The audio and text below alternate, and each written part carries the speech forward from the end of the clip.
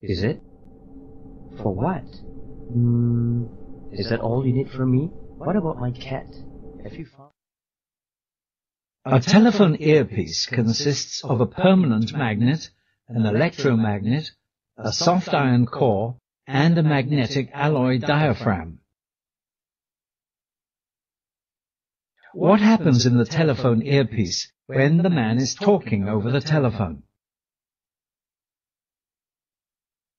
The magnetism produced by the permanent magnet constantly pulls the magnetic alloy diaphragm, which is fixed in front of the soft iron core. When a person speaks through a telephone mouthpiece, the sound is converted to a varying magnitude of direct current.